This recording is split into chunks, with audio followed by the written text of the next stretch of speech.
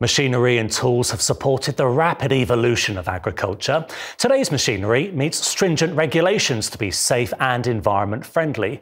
Bobcat started their journey with the invention of a machine to clean poultry sheds 65 years ago and is still leveraging new technology to best support the industry's needs.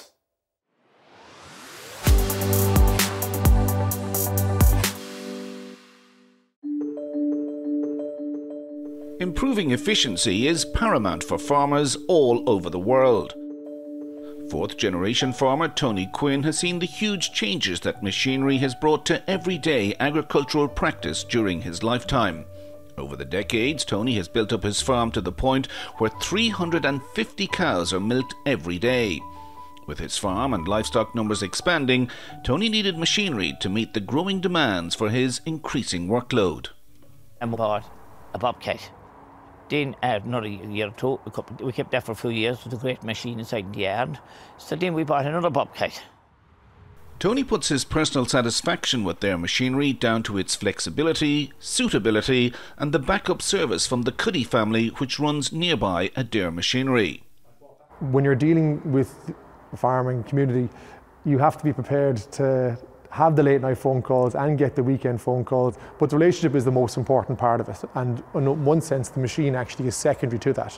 So long as there's trust with your customer and you to provide a backup service, they'll be very happy to deal with you. We try to provide the best solution that we possibly can, and we do that in partnership with Bobcat. Bobcat leverages their 60-year heritage in farming, working closely with farmers to create technology that is both effective and sustainable. Bobcat is assisting sustainable agriculture through a series of new innovation.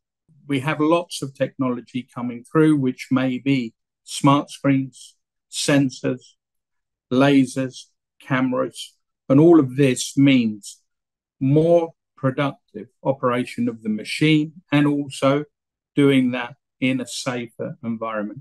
One of the exciting things that we're doing at the moment is what we call a smart screen, and it really is using existing glass in the cab as a smart screen, and this with a combination of cameras ensures that the operator has a touchscreen to better control the machine, but also has cameras to ensure that he still has the right level of visibility and to cover blind spots that the machine may inherently have.